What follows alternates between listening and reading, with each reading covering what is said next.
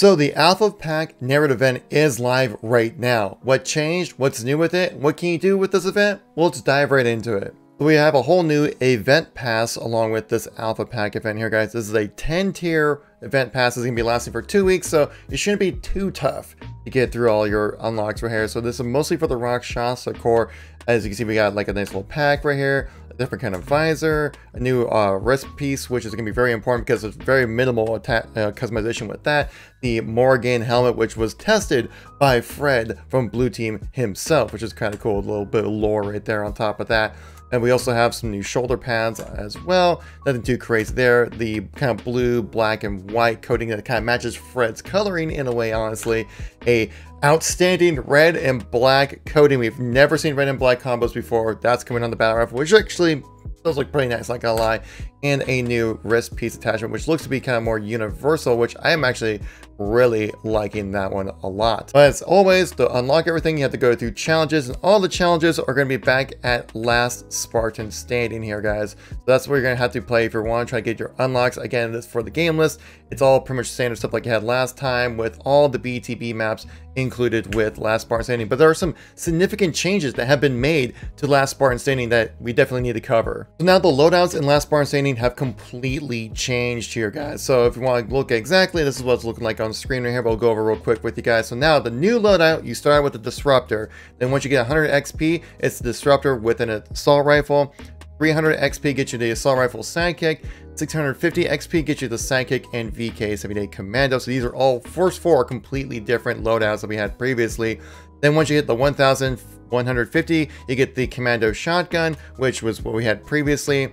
1850 when it comes to XP points. You get the bulldog as well as the battle rifle, same as last time, but now they added in an additional tier on top of that, which is the battle rifle energy sword at 2750. If you're really dominating the battlefield, yeah, you can get the top tier.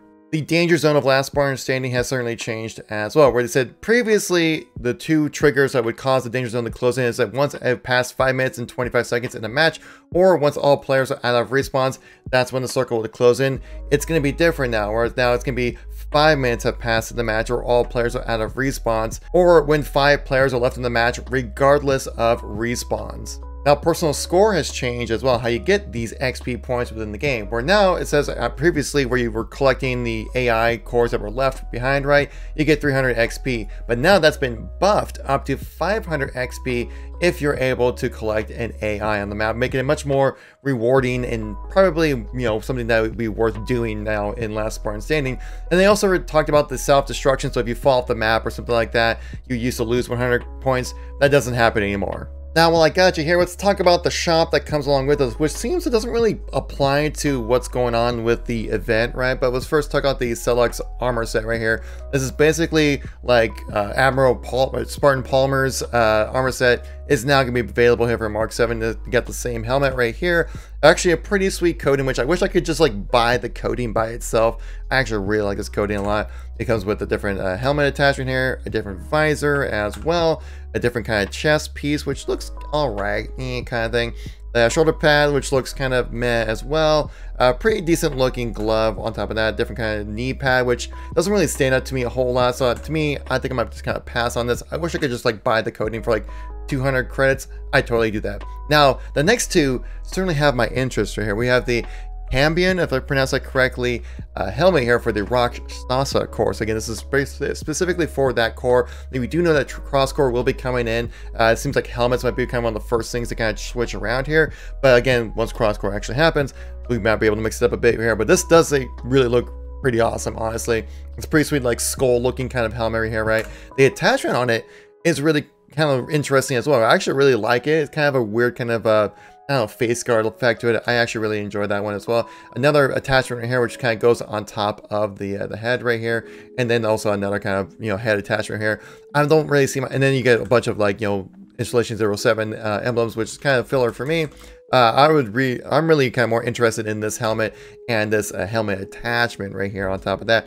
For 700 credits, it's like, yeah, you know, the cool thing, it looks really awesome, right? But the thing is that, like, This thing is like, to me, it's like one of the first obviously like really cool helmets that we've had for Rakshasa. And if people are willing to pay for armor cores for this game, they definitely would buy this. And so then I feel like it kind of loses that like coolness and that uniqueness factor with this helmet, because I feel like if this is going to be like something I would want to buy, I'm sure a lot of people will also be buying it and using it as well, making me feel a little bit less, well, unique and badass in the battlefield. And I think it's a kind of inherent issue when it comes to this kind of style of customization right here.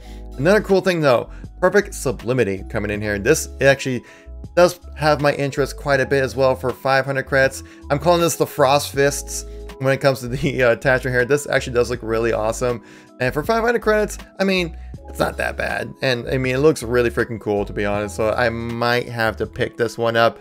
Like everything inside me says no, but my body is telling me yes. Terrible R. Kelly impressions to the side. We also have the old iron stone coatings right here for your mongoose right here. Yes, right, they're mongoose, not mongooses or mongai, mongoose. And then right here, you can see a different thing. So it's kind of like just kind of like a rusty brown kind of look. Not that interesting to me, but it's only for 200 credits, so it's not too crazy. We also got a brand new cinematic with this narrative event, guys. So let's check that out right now.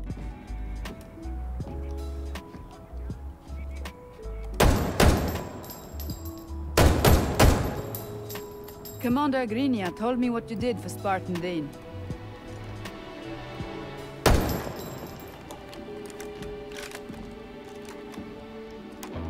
We've had each other's backs since the Vihar collapse. Without Din, I would have died more times than I want to count. But sometimes, you have to fight on your own. I'd like to see what you can do, when the only one who has your back is you. So yeah, that's about it when it comes to the cinematic. Nothing really there, honestly. Like, the first cinematic that we got with this event was awesome. Like, it really set the stage up for what we're going to be doing next. You get to see your Spartan within the world and stuff like that within the cinematic. Create, you know, introduce a bunch of new characters, and then this next cinematic just kind of follows up going like, yeah, go play last Spartan standing. And it's like, that's it? I don't know, I was kind of expecting a little bit more like story with this narrative event.